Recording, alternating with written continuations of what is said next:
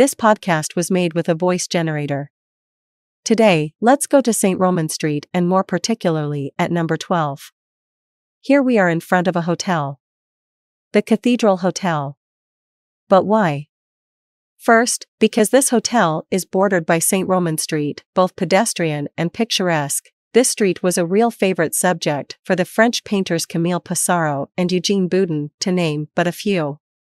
Then, it is said that Pierre Corneille, the famous French playwright and poet, would have written the Cid there. You know, with the characters of Rodrigue and Chimène.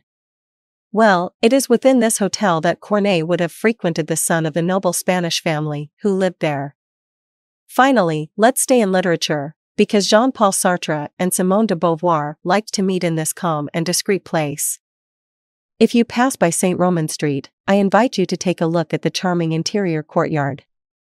On the other hand, if you decide to enter the hotel, be careful not to let the cat go outside. A small sign will remind you as soon as you enter.